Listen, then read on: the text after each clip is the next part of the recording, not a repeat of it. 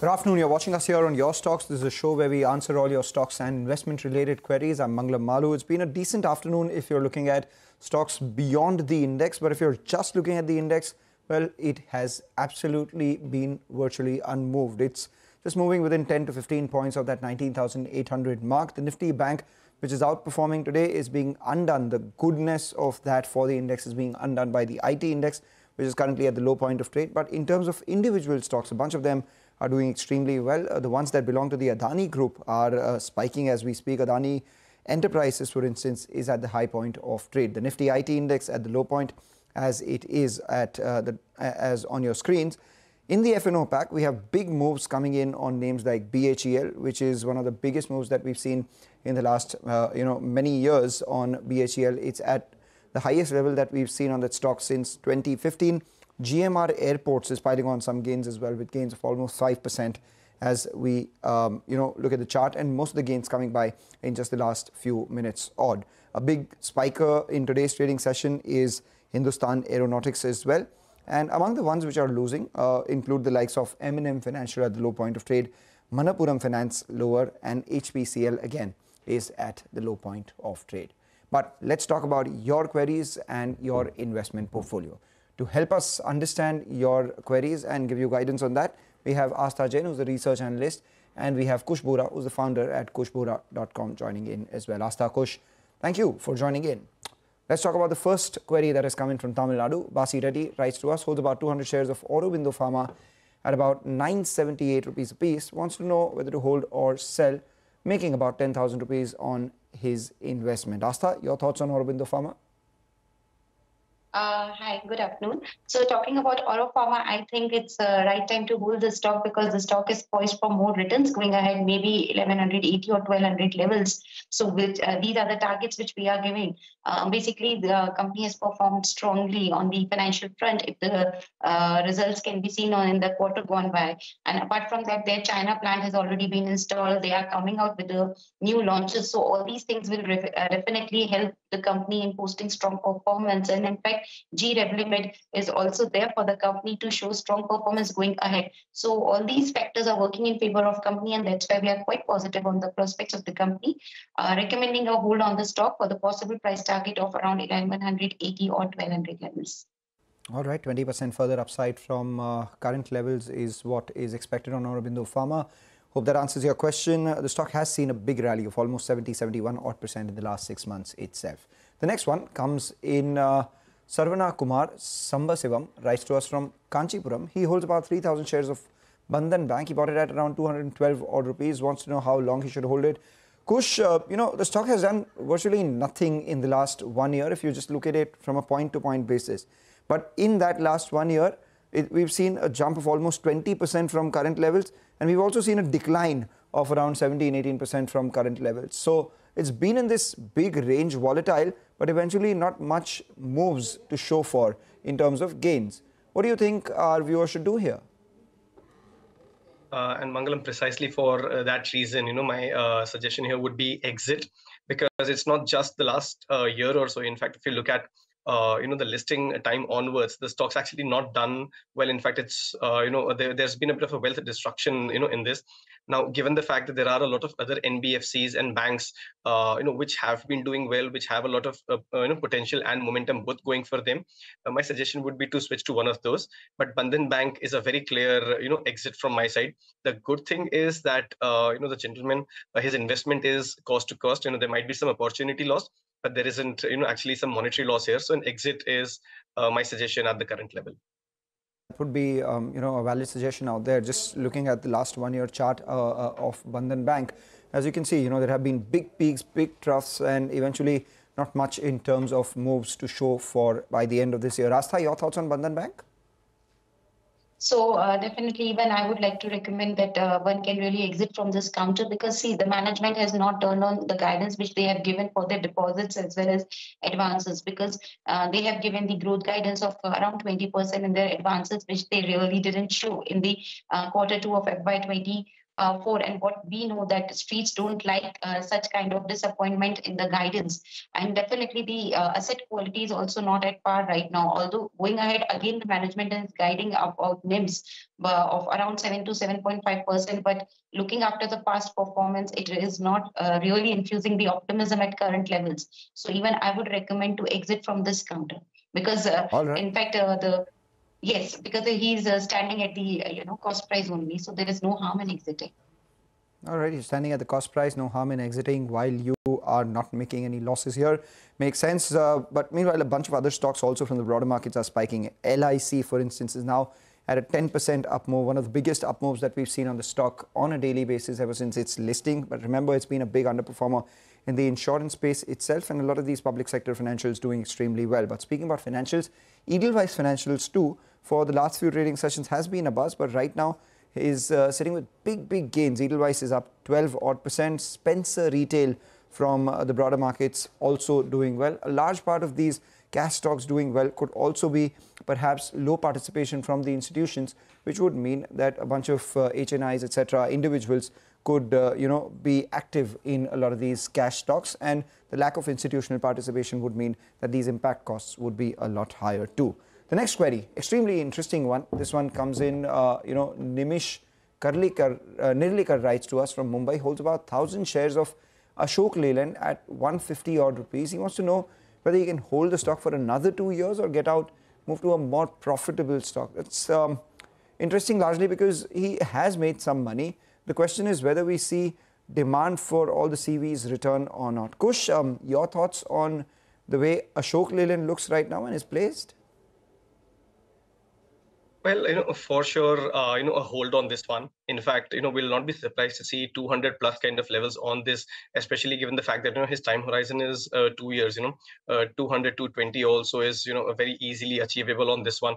It's not one of those fancy stocks, like the Marutis or Hero Motors of the world, but surely and steadily, it's formed a base and it's now, seen a very steady recovery. So with the kind of time horizon and with the kind of setup that we are seeing from, a medium to a long-term perspective, a hold on Ashok Leyland.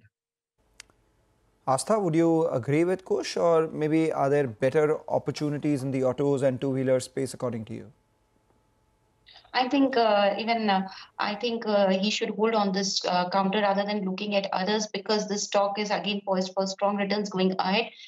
First of all, want to give the price target of around 190 to 210 at the initial level. So whatever performance they have shown in the financials was good. In fact, they have launched new products in the tractor sector, so in other two-wheeler segments also. So I think that is really helping the company in showing strong performance, resilient performance by the management. And in fact, they are expecting strong margins going ahead. So I think Ashok Leyland is looking a better choice rather than other players, because they have already shown strong run-up. But here the run-up is still to go. So one should stay invested in the counter with a price target of 190 to 210 at the initial levels. All right, before we move on to the next query, just pull up the intraday chart of Honasa Consumer. The brand owner of Mama Earth has been on a tear. This week itself, it's up nearly 40 odd percent, but from the highs, the stock has seen a correction of almost 6 or 7%, now sitting with gains of just about 8%. It's interesting that we call a gain of 8% just about, but that's because in the morning it was up by around 15% after having seen a 20% up move in yesterday's trading session as well. So a little bit of profit taking towards the end of trade as people close their books for a 3-day extended weekend. Remember, the stock has been rallying on account of a couple of factors: positive brokerage notes coming in from Jefferies, the results that the company posted day before yesterday post markets as well. But also a factor at play could be the low float, which is currently available in the market. Only 25% of the company's equity is available for trade. So moves on either side could be exaggerated. So the ones who have been making gains, perhaps ahead of the long weekend, are looking to skim off some of those profits. The stock, mind you, still sitting with a gain of 8% and 40% for this week. But from the highs, it has corrected about 6%. Let's move on to this query coming in from Tamil Nadu. As Jay Kumar writes, he has about 1,25,000 shares of Suzlon. He bought it at 8 rupees 65 paise. Also has about 1 lakh shares of JP Power. This is the interesting query that I was talking about. JP Power, he bought it around 10 rupees 20 paise. He's sitting on a profit of around 3,25,000. But Suzlon, where he has 1,25,000 shares. He bought it at 865, 8 rupees 65 paise. The stock has seen a big rally, and his gains on Suzlon have been 40 lakh rupees. Kush, Suzlon and JP Power. Usually these stocks were earlier not spoken of very highly in terms of quality, but on Suzlon there has been a bunch of things that have changed, and the street believes that there is a turnaround. So which is why we've seen the stock move almost 4 times, 5 times from his buying price, and also from the lows and the prices that we saw, say, sometime 12 to 18 months ago. Your thoughts on what he should be doing on Suzlon and JP Power too? If just the last 1 or 2 months chart comes up for you on the screen, you would see it's a big mover on that counter too. So now that he's made big money on Suzlon, the street believes there's a turnaround. Should he cash out or should he ride the further turnaround as well? And on JP Power as well, he's on the right side. He's got a decent amount of stock as well. Should he book the profits while they're available, or maybe wait for a turnaround story in this counter too? So, Mangalam, first up, kudos to him for identifying these stocks, for investing in the manner in which he's invested, and best of all, holding on to these, especially Suzlon, for multifold returns. Now, given also what helped the cause was Suzlon was at about 8 rupees, as early as mid-May, and that's when the up move started. So actually the stock's gone 5 times from mid-May just until about now, so 6 months, and the stock's actually run up more than 5 times. I can understand if he's a little concerned that the stock is off, let's say 15-20% from the top, but let's just put things in perspective. 5 times up move and just 20% dip, that's perhaps not a big dip anyway. Now, if I look at the overall setup, it's still very encouraging. But how we typically suggest, one should play these momentum plays is to have a trailing stop loss. Both Suzlon and JP Power still look good on the charts. Let's not forget that these stocks have been consolidating when the markets actually sort of dipped. So that is also a healthy sign going for them. What I would suggest is for JP Power, have a trailing stop loss close to about 12 rupees. So if the stock drops to that point and he exits, he'll still be in a handsome profit. And as far as Suzlon goes, very similar strategy. The recent low that the stock made was 35.50. So I think that's a good test. In fact, 35.50 is a support zone for the stock anyway. So I would have my trailing stop loss there. The kind of breather that the stock has taken is actually healthy.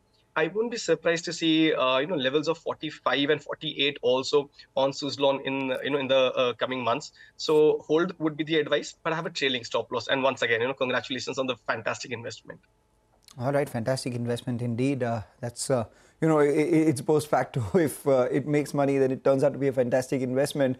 But for names like these, which are known for high beta sort of moves, trailing stop loss is a fairly sound strategy that you've pointed out. Kush, just pull up the chart of JP Power once again. Last 3 months has been a 75% up move. If you extend it, even the last 12 months has been 137%. But that takes into account mostly the last 3 month chart. So JP Power today, of course, down about 2%. But that pales in comparison with the move that we've seen in the last 3 months, 75%. And if you cut that shorter, from August itself, from October itself, the move which started has taken the stock higher by 75-76%. Take a short break, come back, answer more queries on the other side.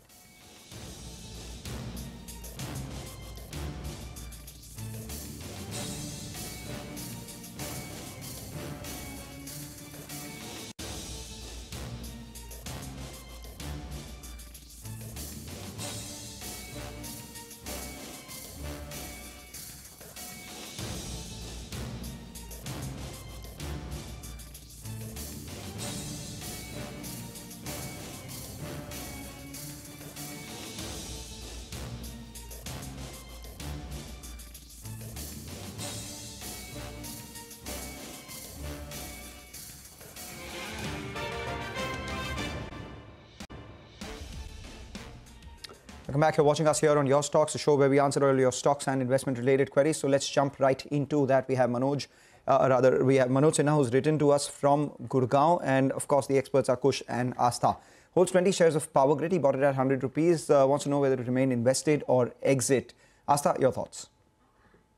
I would like to recommend to hold the stock for the price target of around 220 to 225 odd levels. So if we talk about this counter, definitely it is a monopoly in the interstate transmission system. Along with that, the government has strong plans, capex plans also of this counter. Right. So it will again the company in showing strong performance going ahead. So we think Power Grid is well placed right now to show strong performance going ahead also on the back of strong numbers. So I think one can hold the stock with a price target of 220 to 225. All right, hold Power Grid. The next one comes in from Pune. Santosh Shah writes to us. Holds about 500 shares of Exide Industries. For the last 7 years, he's bought it at around 217 odd rupees, sitting on a profit of around 32,000 rupees. Your thoughts, Kush, on Exide? Well, the momentum certainly there. A very clear advice would be hold the stock is actually at a multi-year high level, well placed. Volumes have also picked up. So I think for a target of 320, he can continue to hold on to Exide Industries. SD Ramesh writes to us from New Delhi as well. Holds about 1,000 shares of Hudco. He bought it at around 73 odd rupees and also holds 1,500 shares of Adani Wilmar. He's making profits in Hudco holding. He bought the Adani Wilmar shares at around 430, where he's incurring a loss of almost 1.7 lakh odd rupees. Your thoughts, Astha, on Hudco and Adani Wilmar, if you track these counters? Sorry, I don't track Hudco, so I cannot comment on that. But yes, talking about Adani Wilmar, I think one can stay invested because of late we have seen some sort of strong momentum. So I think rather than booking losses at the present point of a time, it's a better strategy to hold the stock for further upside. So I recommend hold for the Adani Wilmar. But for Hudco, we don't track, so I cannot comment on that. All right, so let's go across to Kush for Hudco. Kush, do you track Hudco? I do. In fact, it has been a recommendation as a part of our advisory service, and it's actually hit, the target. So quite happy on this one. The stocks formed a very strong base. If you see at about 75, 77 kind of levels, and on the weekly charts, if you see it's on the up move. Volumes have also been, fairly encouraging. There's been an uptick. So we suggest a hold on Hudco. If the view is, medium term, then 92 and 99 are the targets that we're looking at, and the base of 75 is what it will act as my stop loss now. Okay, then with that, we'll wrap up with the final query that we have from New Delhi. Karuna Jain writes to us. She holds about 25 shares of Indian Oil Corporation at 80 odd rupees. Wanted to know whether she should hold or sell. Astha, all the oil refiners have been doing well over the last few trading sessions. The last couple of months have been big for these share price moves. In that, IOC has been an underperformer. Your thoughts? But I think going ahead, it will perform strongly. So first of all, hold with a price target of around 115 to 120 odd levels. Because I think going ahead, the refining margin segment will really help the company in posting strong numbers, and numbers we always look for giving rating to any stock. And that's why we are positive on this counter. So I recommend hold, and price target is around 115 to 120. Kush, Astha, thank you so much for joining in, helping all our viewers with their investment and trade-related queries. We wrap up on this show with the news that the market is absolutely flat around that 19,800. Do remember to email us your queries. We'll address them with our experts. Stay tuned.